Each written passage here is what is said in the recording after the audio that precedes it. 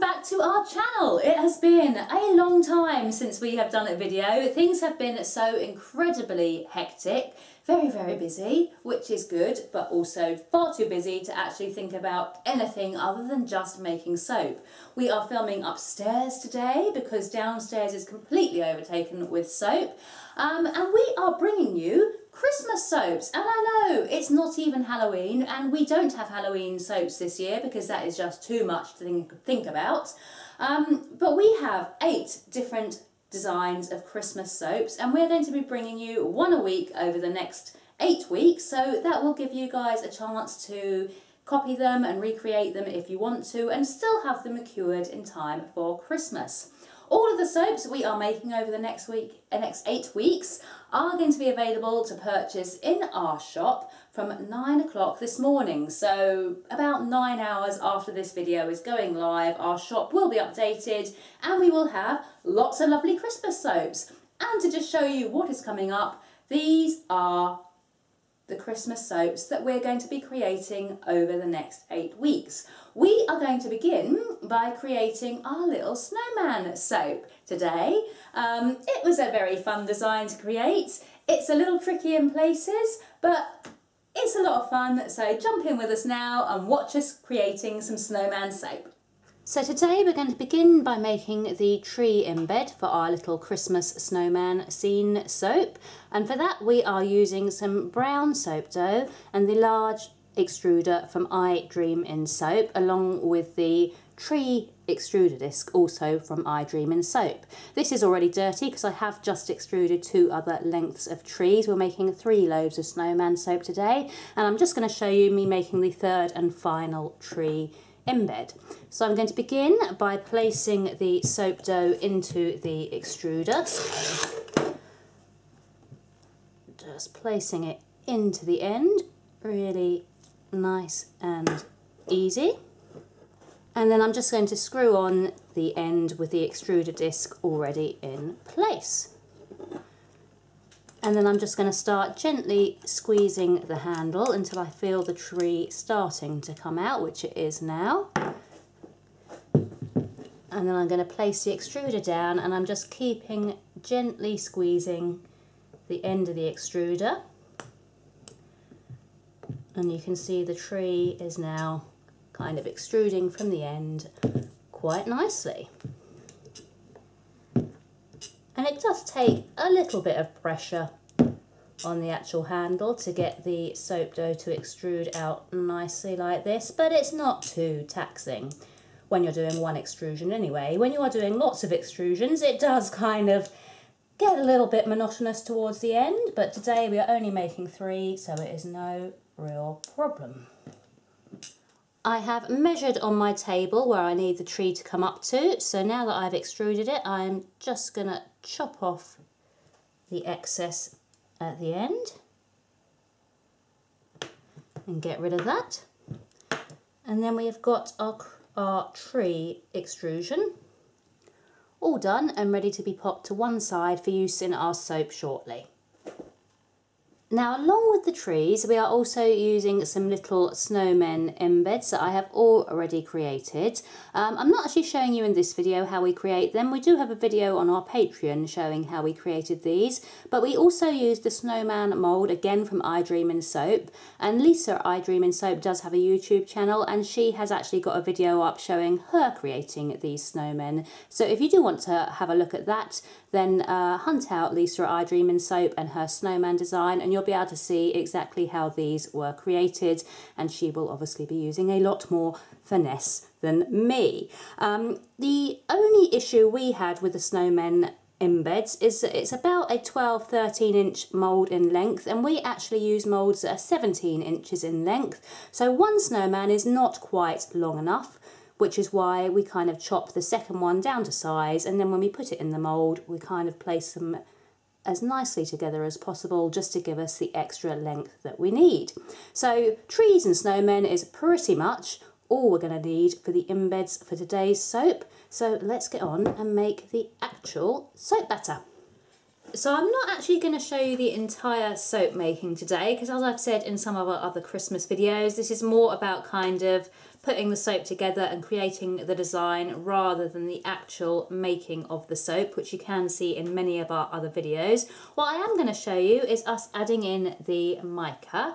And this is Hollywood Gaze from Resonate, and we are using 8 grams of this. Remember, this is for 3 loaves worth. This is not just for the 1 loaf that I'm going to be showing you us making. This is for 3 loaves. So obviously, if you're just making 1, you will need to divide that amount by 3. And I'm adding it into the oil now, just so I can get it nicely incorporated before we add in our lye water and bring the actual soap to a trace.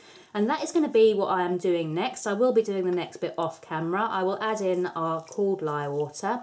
I will bring it to a kind of light to medium trace, and then I will actually add the fragrance in. I'm going to tell you now what fragrance we are using. We are using, what are we using? What are we using? Winter berries. We are using winter berries from Candle Shack, and I've got 40 grams of winter berries here, and again that is for all 3 loaves. So after I have brought the soap to a light trace, I will add in all of that fragrance, and then I'm going to split the soap down into 3 equal portions, and that will be the base layer for each of our 3 loaves of soap. So that's quite nicely worked in now. So I will see you back here in a moment when it should all be nicely mixed together. So the batter has now been split down into equal portions, and it has thickened a fair bit. The fragrance oil that we use does thicken a little, which is fine for this design because we need it to be fairly firm to actually support the embeds. Just giving it a shake and a tap to level it a little. And then first off, we are bringing in the Snowman embed, which I'm placing down to one side of the mould, and I'm pressing it down fairly deeply. And again with the second part of the snowman, pressing it down, as I say, fairly deeply into the batter. And then we need to bring in the trees. And with our trees, I'm going to place them next to the snowmen, but I'm not pressing these ones down as deeply. I'm just letting it kind of sit where it falls, because I kind of want the snowman and the tree to be at slightly different heights. So that is our snowman and tree embeds in place, and now we just need to make the batter for the top. So we're going to colour our top layer of soap in exactly the same way that we coloured the lower layer, and that is by adding the mica into the liquid oils. We are using 6 grams of Almost Ice mica, again from Resonate, and just tipping it into the oil and using the spatula to work it in.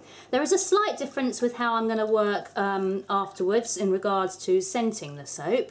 Because that winter berries does thicken a little, which is absolutely fine for the base because we want the base to be quite thick, we do not want the top to be thick. The top needs to remain fairly thin so that we can actually make sure that the soap does get into all the kind of little nooks and crannies in the tree and in the snowman. So I'm going to colour, no I'm not, I'm going to scent the soap individually. So I'm going to get this to a trace with the lye, then I'm going to split it down into 3 equal portions, and then I'm going to add the fragrance individually into each portion so that the batter hopefully remains thin enough to fill the mould without creating any air bubbles.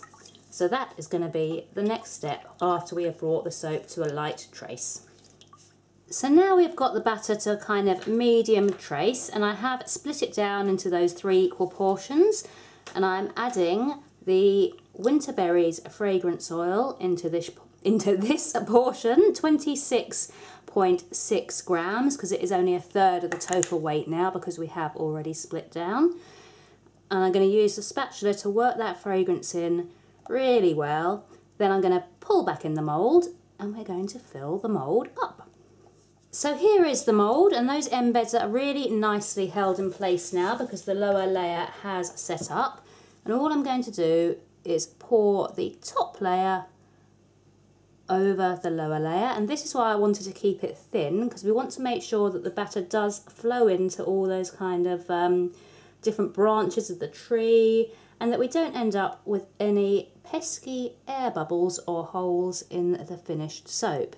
So you can see if the batter was thick, it would be a lot harder to make sure that all of those little tiny holes are being properly filled. And that looks okay to me. I'm going to give it a shake and a tap to level it. And then purely for aesthetics, I'm just going to use a chopstick to just kind of draw a very light figure of 8 sort of swirl design along the top of the soap. I don't have to do this, and I don't imagine it makes a huge actual difference to the final soap, but it looks pretty and I like the swirling.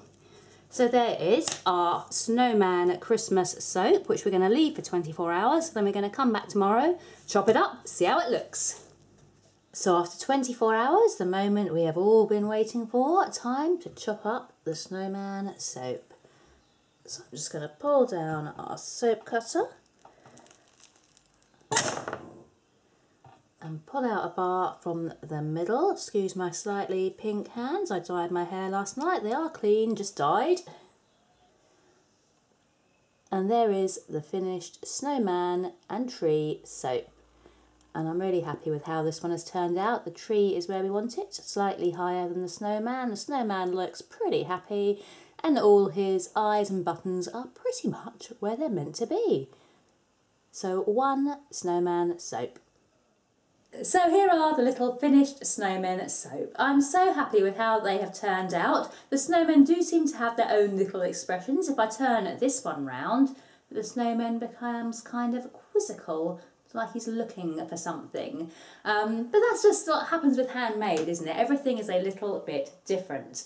So these are available along with the other 7 designs of Christmas soap in our shop just here from 9 o'clock this morning. So in another few hours, the shop update will be going live and our Christmas 2021 range will be here, even though it's still October. But it just gives you time to get ahead with that Christmas shopping. I really hope you have enjoyed today's video. If you do, please give us a like, give us a subscribe, and we will see you next week for more Christmas soap. Bye for now.